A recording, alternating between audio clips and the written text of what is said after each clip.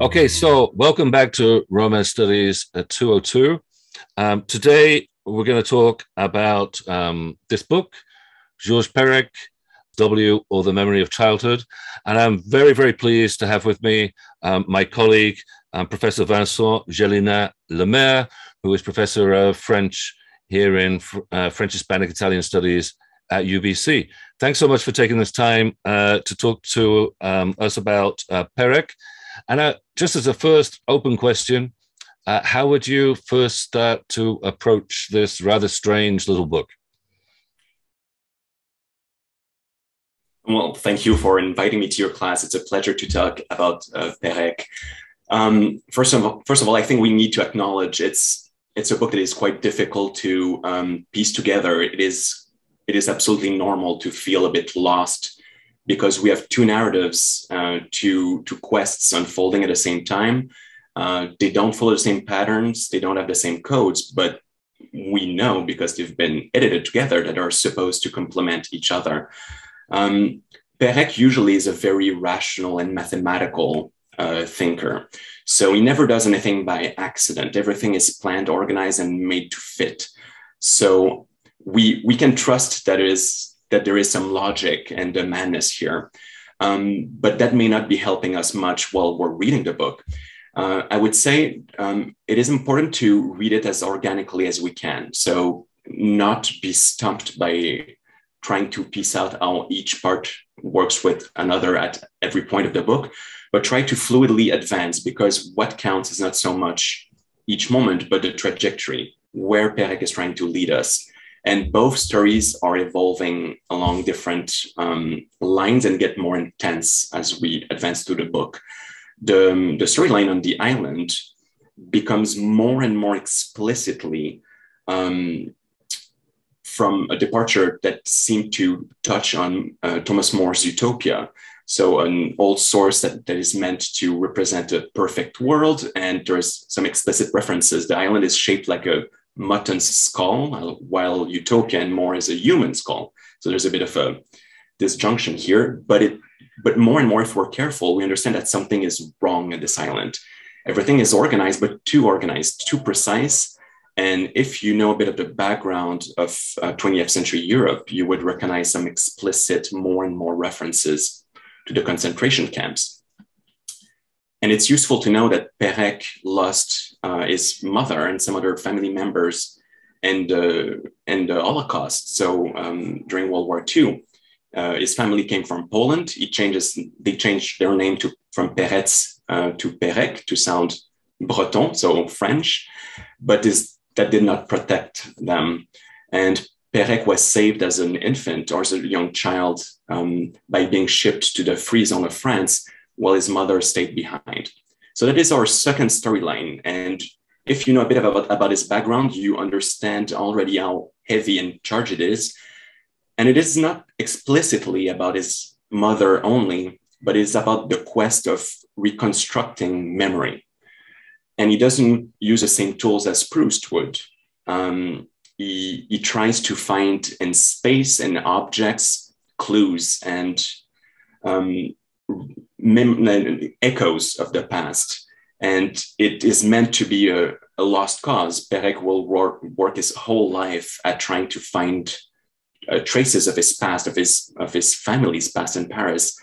And one of the signs of this frustration, and it's named briefly in the book when Perec's mother's hairdresser salon is mentioned. There is a street in Paris, Rue Villain, that was where all his childhood was built, and the street was demolished. So Perec is meant to never be able to find back his youth and the truth of his family. Everything has been laid to ruins and built back on top of this past. So that is in a shell what Perec does, and he constructs stories and inventions around always this core of a doubtful and maybe constructed memory of his youth. There's thanks so much for that, Vincent. There's so much in what you've just said, which is fascinating. So one of the things that you've highlighted then is, I guess, this returning, right? this sort of repetition, which we see played out in the book in lots of different ways. In the fact that it's got two stories, in the fact that, for instance, there are two Gaspard Winklers. There's lots of doubling, right? And even within the book, there's some of his previous texts that he's reworking and returning to, and yet acknowledging that that doesn't bring any assurance, right? That in some ways he's seeking some kind of something more solid, but the more he returns to the same materials, the photographs, the memories, and so on and so forth, in some ways, the less he can be sure. Would you see that that's part of the process of what's happening? Yes, and whenever we read certain books by Perec, we have to accompany him in his quest, and there's repetitions. There's a bit of they can seem fruitless, and they are, but the process of trying to go back to the same places, look for the same clues over and over again, is very natural. We're not purely rational beings who, once we don't find something, we just accept it. There's something of Sherlock Holmes and Perec. He wants to keep looking at the clue and hope that there is something that will unfold. And his whole, everything he's written keeps turning around the same obsessions. Like we do, we have our own course that we circulate, and there's many echoes in the book. So the book itself is two stories that are contained and with some echoes between them. And if you continue reading Perec, you will see the echoes multiplying and the repetitions coming back, and the same places coming so often that we don't know what we've read from Perec in one book. And there is a clue at the top of the book. The book is dedicated to E, and we don't have the clues to the solution to find it. And if I remember well, it's dedicated to his. We can read it as being dedicated to his aunt who saved him during the war. But E is also a link to a book he wrote called A Void, La Disparition, The Disappearance, in which it's a well-known book, and it's 300 pages without the letter E, and it's become an obsession by translator to absorb that challenge into different books. And it can seem like a gimmick, like once again, Perec trying to create a puzzle, but it is about what's lacking. So he can write a whole novel without ever saying what's not there. And that is the only solution he has. He cannot find an answer. He can just make us understand what's lacking, where his memory is faulty, where it will never be filled. And of course, E is a sign of all he's lost, including his family. Again, there's so much there. About the Sherlock Holmes thing, I was actually thinking when I was rereading it, that there's, especially when he meets, or when Gaspard Winkler, in the Gaspard Winkler story, he meets this strange guy, Otto Appelstaum or something like that. I forget what exactly his name is. And he comes into the bar. And just like Sherlock Holmes, he's trying to piece together the signs, right, to figure out what's going on through what he can see. So this interpretation of these little details, right, of everyday life. And actually, that's something we were talking about before when we were discussing what we might talk about. There's something you thought that you mentioned as important. This interest in the details. I wonder if you could say a little bit more about that, either here or you also mentioned another book by Perec, Yes. which is all about the details of everyday life. So you will notice in the one of the two storylines, one describes a system, and one describes objects, places owned by Perec. So there's a lot of description of the minute. So a street with no specific interest, Rue Villain. There's pictures. There's some objects being described, memories of friends. So a lot of incomplete or details or details that may seem of very little value, like a scar. But a scar in itself is of no interest. It's a simple mark on the skin. But of course, for Perec, it is the site of a memory. He can look at the scar and unfold a bit like Proust could with the Madeleine. He can unfold all of a memory line from this little sign that he finds. And that's why not having the place of his youth is such a problem. He cannot go awaken this memory. So he does that. He plays with the value of the detail and the mundane to prove to us that in fact it's highly significant. So that other book I had in mind is called An Attempt at Exhausting a Place in Paris.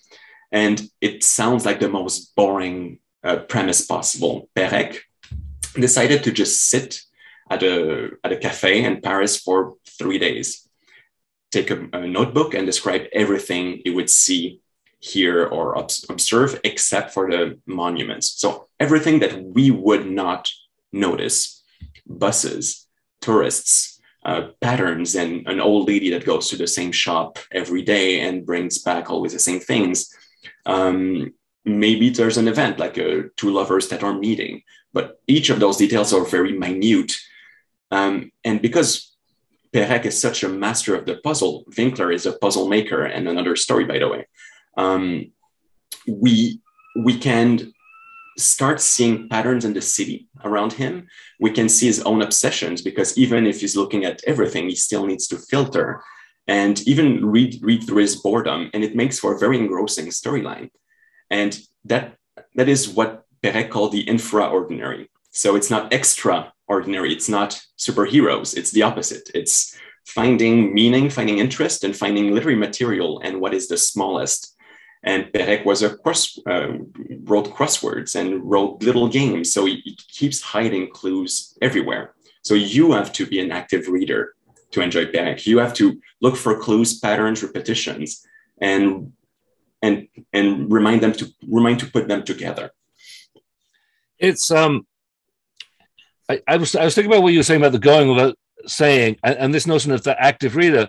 Because, I mean, I've read Avoid, I've read it in English. The translator's job was, I don't know, Gilbert Adair translated it. And it's quite amazing that he translated it into an English without the E.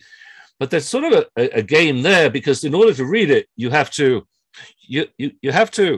ignore the fact, in part, that there's no E, right? If you're always obsessing about the fact that there's no E, then you can never continue onwards. And there's a point at which you forget, or you at least briefly forget, the constraints that Perec has set up, this extraordinary constraint that he set up in order to produce this.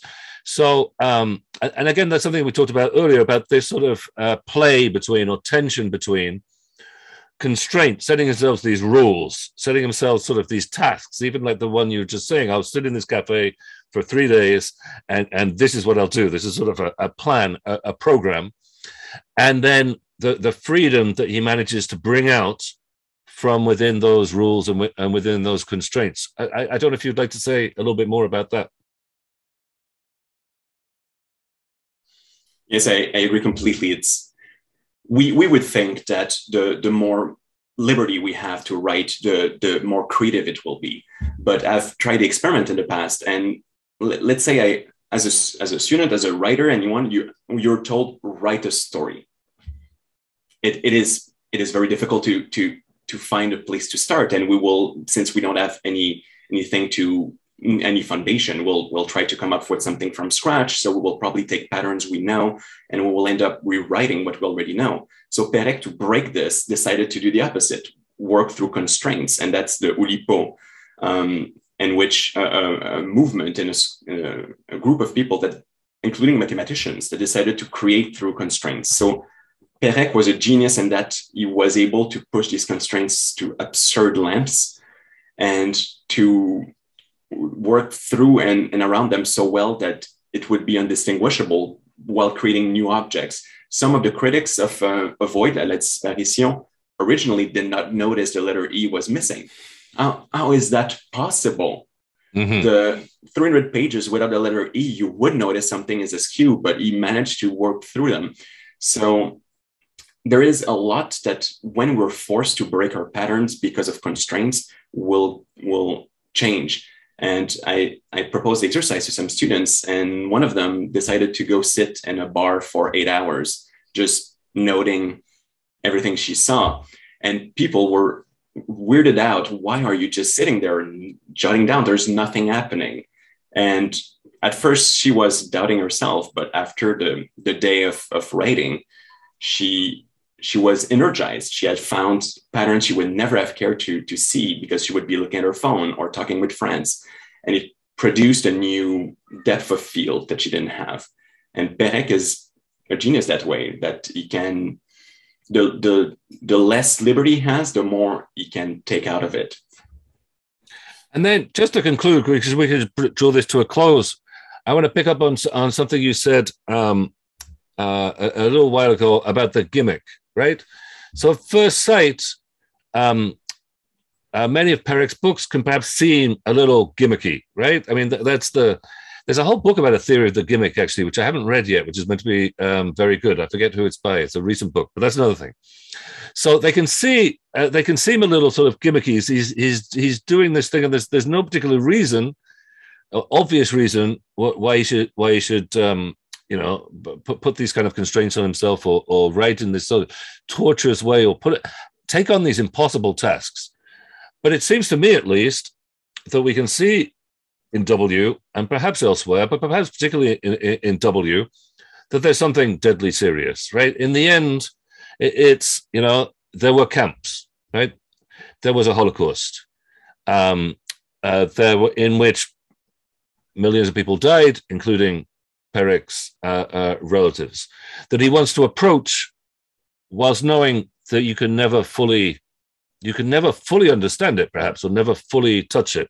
And this sense of approaching, but recognizing that there is something beyond sense in some ways, right? That seems to be at the heart of this. Would you? I don't know if that makes, if you agree with that take on things. It does, and there is. It's one of the things that I find surprising here is that if Perec and the storyline on the island moves between those utopia and dystopia, it's opposite, and he uses codes that we think as positive, or we care about rules in sports. If someone from the other team does a foul and no one says anything, you'll be upset. You want the umpire to stop the game and set everyone straight. If someone is doped at the Olympics, it creates a scandal. Everyone is frustrated. The game is tarnished. So we want those rules. We want everything to be laid in boxes. So we like the constraints. And Perec, here is what is interesting, is that what's happening in the island is an overplay of constraints, the games and lives that are controlled in every little possible way through time and space. So he over-organizes the world, but he slowly switches the tonality. What at first seems exhilarating, the contest, the sports, falls into something much darker. So while things are very organized and very precise, he's able to modulate what we're supposed to feel. So at the end, at about the half of the book, you should start feeling that something is wrong, but it's very subtle and it's slow, but it's Perec, of course, is self-conscious about how mathematics, geometry, control rules were part not only of his creation, but also of the totalitarian state. So he's thinking through it actively in his writing here. So if you need a guide in reading, you can think about rules or about control or about precision. How is it defined? What's their value? Is precision or rules positive, negatives? Are they helping Perec? So that is one of the centers of the book. Right, and how order comes out of chaos. The order may not be simply opposed to chaos, but or barbarism, in fact, more than chaos, right? Can come out of order. Well, thank you so much for this, Vincent. This has been a fantastic conversation about a fascinating book, and I really appreciate your time and your expertise to help us think about it a little bit further. Thank you so much. Thank you, John.